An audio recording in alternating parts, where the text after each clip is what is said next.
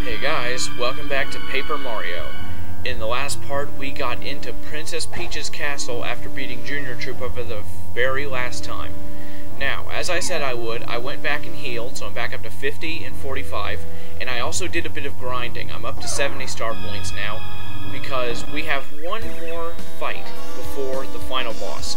Oh, Mario, help! And it's Peach. Why Bowser would even bring her down here to begin with is kind of stupid. It's not like we need any more bait to come here. You know, we're coming here regardless of whether or not Peach is hanging from the ceiling or not. But anyway, wahahaha! If it isn't my old pal Mario, I've been waiting for you. I'm amazed that you managed to come this far. How lucky for me. You've been a distraction for far too long, little man. It'll be a pleasure to squash you personally, again. Mario! Jeez. Fool, you can't beat me. I'm invincible! Okay, so here we have the first, or the second, technically, Bowser battle in the game. Wahahaha! Alright, Mario. Let's see your so-called power. Alright, you asked for it. Okay. So Bowser basically has the same abilities as he did in the first battle with a few add-ons. He still has his claw attack, and he still has his fire attack, but watch this. Now, with the claw attack, he hits for 6 now, and he poisons you for 3 turns. So he's dangerous now. You really want to watch out. Although he's not nearly as dangerous as the 3 anti-guys. If you actually did that battle, if you were as stupid as I was, and you did that battle, and you won, then you'll have no problem with this. Okay, here we got the spell coming into effect. Let's see, don't run out, don't run out. Crap, it ran out. I just had to say it. Yeah, that's just insult to injury. It's defending me on a turn that he's not going to attack on. Alright, enough of that. Now witness the power of this fully operational Star Rod. Really, I didn't know there was an unoperational one. Could you point me in the direction of that one? That'd be cool. Might have it as a souvenir. And now when he uses the Star Rod, you can't do a dangable thing. Let me see. Even Watt can't do anything to him, I believe. Oh, whoa! Watt can hit him. Cool. But anyway, that's not what you want to do. Go down and use your star power and go for Star Beam. Don't worry if you have low star power, as I do, because it takes none to use. Which is awesome. Oof. Suck Star Beam, you noob. Oh, what the? Ow! When in the world was that? And now he no longer has... What happened to the power of the stupid Star Rod? And when you use that, he cannot... He's not invincible anymore. And now you can just get right back to attacking him old style. Or, like, old school. Whatever. I screwed myself up right there. Boom. Yarg! You cheap little coward! This fight's just beginning! What is he talking like that for? It's like when people make Halo Machine when they do the head-bobbing talking technique. Yeah, if you call that a technique. And in this battle, he can heal. I was not aware that he healed in this first battle. That frickin' blows.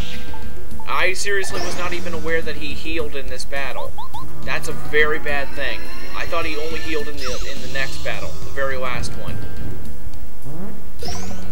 And his attacks have several effects. His claws poison you, as you can see. Thankfully, I got out of it finally. His attacks poison you. I mean, his claw attacks poison you. And if he jumps on you and you don't block it, then he will disable one of your abilities. Don't heal, don't heal. Okay, good. He's just using the stupid thingy. You know, the power boost. Like an idiot. It's like, dude, did you not just see me take it away from you? And also, you really want to grind before this battle. But do not level up, okay? Don't level up. You want to get the level up from this fight. Either that or just use this fight to get really close to leveling up and then go back and grind until you level up again. Because if you do that, you will have all your star power and all your HP and... Ooh! Ow! Forgot about that. He has that attack that will hit your party members for 3 and stun them for quite a while. So watch out for that. Okay, I really hope he does not heal. If he heals, I'm screwed.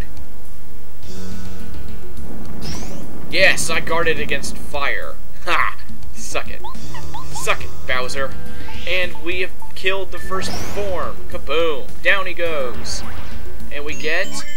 Nice! 39. That's pretty good. Okay, we get the level up. And now, let's just... Oh, HP has reached maximum. You can't increase it anymore. That's lame. Okay, let's just get... You know what? I'm gonna go for BP. So let's see what else I can get on here now. Stomp, stomp, stomp. Gosh, you're not bad. How'd you get so strong? Still, you're just an annoyance. That was like a warm-up for me. You got that right. No, leave me alone. Mario, help me. Sorry if my, like, Peach in Terror voice is, like, really bad. Whatever.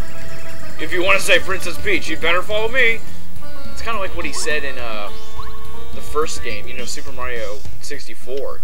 You know, when he brought her all the way up to the tower. All badges. Let me see. What else can I get? I can get a Mega Smash, but I don't think I want that. I can get HP plus.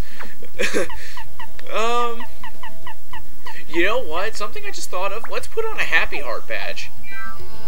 No, wait. I don't know how quickly it restores HP. So, no. Never mind. Let me see here. Let me get Close Call and, Fire Shield, I guess. Just to defend against his Bowser. I mean, his Bowser fire. Bowser has his own brand of fire. Yeah. Yep, he has patented his own brand of fire. It's extra hot. You know, like, habaneros are even hotter than jalapenos.